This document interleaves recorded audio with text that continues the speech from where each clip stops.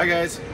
So occasionally on a G3X equipped carbon cub, the maximum fuel quantity will somehow get reset to the default. If you have a long range airplane with 40-gallon tanks and it's defaulted back to 24, this is the procedure for getting it set to a 40-gallon tank.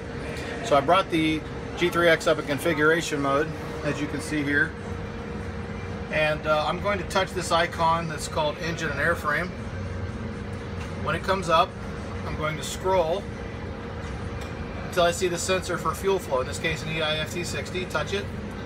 There's a little button down here with a caliper on it that says calibrate. I'm going to touch that. And then here where it says full fuel is 24 gallons, I'll touch that. I can actually dial in my numbers now. So I'm going to go 40, enter, save,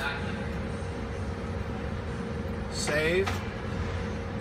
And now I'm going to go back to my main screen and then scroll up a little, and then when I hit save and reboot, it's going to ask me reboot display, return normal operation. I'm going to say yes.